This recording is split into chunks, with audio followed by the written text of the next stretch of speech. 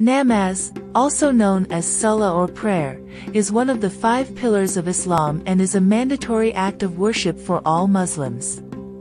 It is a physical and spiritual practice that involves reciting prescribed prayers and performing physical movements in a specific order.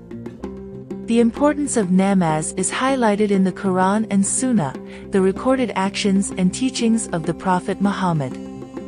In the Quran, Allah, SWT, says, "Establish prayer, for prayer restrains from shameful and unjust deeds." 29:45. The Prophet Muhammad also emphasized the importance of prayer in many hadiths, narrations. For example, he said, "The first thing that a person will be asked about on the Day of Judgment is their prayer.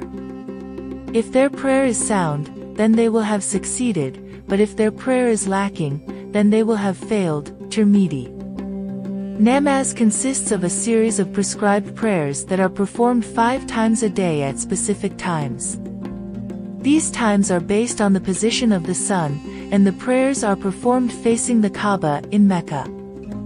The 5 daily prayers are: Far, before sunrise. Dur, after the sun has passed its zenith. Asr, afternoon, when the sun begins to decline. Maghrib, after sunset. Isha, night, after twilight has disappeared. The specific prayers are comprised of various movements, including standing, bowing, prostrating, and sitting.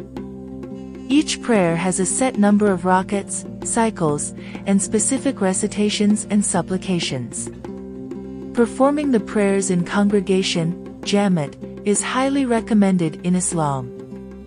The Imam, leader, leads the prayer, and the congregation follows.